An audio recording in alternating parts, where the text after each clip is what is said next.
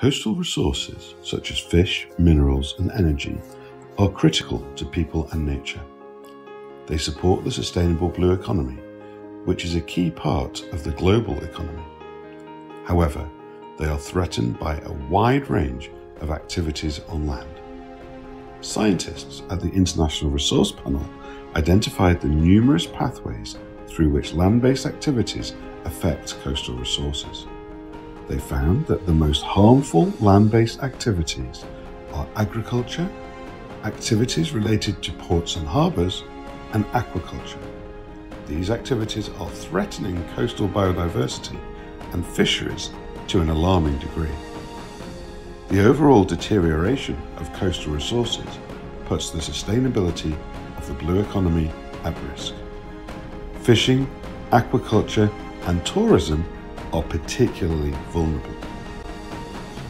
Some initiatives are trying to deal with the problem, but mostly in individual sectors without enough coordinated action. The challenge is even bigger when the activities are miles away from the coast, or even in another country, where they can degrade coastal resources of a whole region. So how can we solve the problem? The IRP experts suggested 5 ways to strengthen existing land-sea governance practices. First, use ecosystem-based management as a guiding principle. Second, enhance existing area-based management tools to better address land-sea governance. Third, improve coordinating mechanisms between different governance arrangements and sectors. Fourth, implement capacity building for land-sea governance practitioners. And fifth, fill in evidence gaps through scientific research.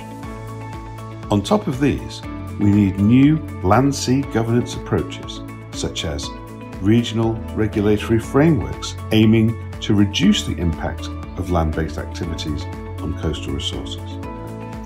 Stakeholder communities representing land and sea-based activities.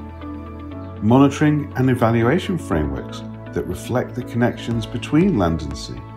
And decision support tools that focus on impact pathways and not only the condition of coastal resources. In this way, we can reduce the impacts of land-based activities on coastal resources, realise the sustainable blue economy, and move closer to reaching the United Nations Sustainable Development Goal 14, Life Below Water, and the other goals that it links to. Remember, tackling the impacts of land-based activities on coastal resources is a global priority to protect our oceans and our future, and the time to act is now. Learn more through the IRP report, Governing Coastal Resources, Implications for a Sustainable Blue Economy, available at www.resourcepanel.org/reports.